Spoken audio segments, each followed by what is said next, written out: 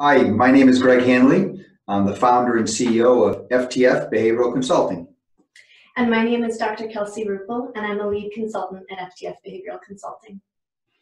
And we're going to describe a little bit about who we are at FTF Behavioral, as well as go into the details a bit about the balance program that Dr. Ruppels and I developed a handful of years ago. At FTF, we are a bunch of board-certified behavior analysts at the doctoral level, and we provide support to clinics, hospitals, schools, and sometimes professionals in our field who are attempting to address severe problem behavior in children through adults, usually for those on the spectrum or those with intellectual disabilities, but not always.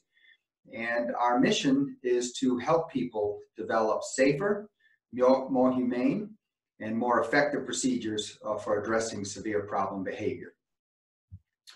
Very good. Let's see, we're going to talk about balance now. The balance program is very important to us. Although we primarily consult with folks and train and support them when severe problem behavior has already developed, we also have prevention programs. And our primary prevention program is called Balance.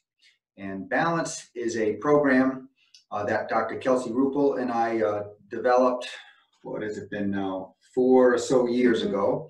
And we developed it really to fill the gap for families who have a child who is just diagnosed with autism, but does not yet have full services yet. And it's within that gap that it seems that problem behavior tends to develop for some learners. And when it does, it gets picked up by the context. And once it gets picked up by the context, it requires a fair amount of professional effort to help address. And so the point of the Balance program is to find those families and those children before severe problem behavior develops, and then teach skills. However, there are some unique features of the Balance program. The first of which is it's parent implemented. Second, it's implemented in the home. Third, the BCBA supports the parent implementation of the process, but they need not be present because it relies on video analysis that can be done at the same time, but also can be done in an asynchronous format thanks to our collaborative relationship with the Hi Rasmus group. The Balance program is a 10-step skill building program. So it aims to prevent problem behavior, not by avoiding it. Okay, that's not necessarily prevention in our world, but prevention is about putting a child into progressively more challenging situations while developing skills for those situations. And in brief, those skills are generally communication, toleration, and cooperation. And ultimately, the Balance program leads to just that, balance in the relationship between parents and their children. Said another way, we try to strike a balance between how much the child is leading and how much the parent is leading. And when we create that balance, we can usually eliminate the threat of severe problem behavior and set that family up for some joy, for some harmony, and also set that child up to learn all the skills little folks need to learn.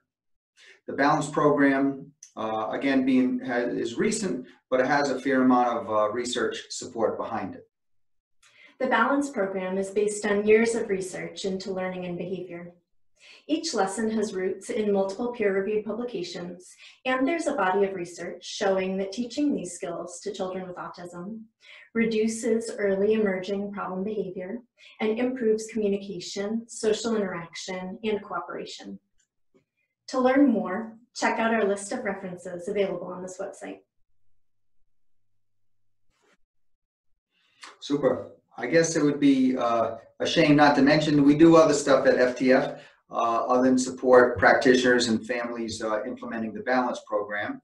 Again, as I mentioned earlier, Dr. Ruppels and I are joined by Dr. Kayamagami and Dr. Camilleri and some other pre-docs and postdoctoral interns in supporting people in our PFA and SBT process. That's probably what we do the most. PFA is practical functional assessment, and that's aimed to understand why someone would engage in severe problem behavior like self-injury, aggression, property destruction, and meltdowns. And then once we understand, we support people in implementing skill-based treatments, not dissimilar than what we do in balance. However, it's in the context of an existing repertoire of severe problem behavior.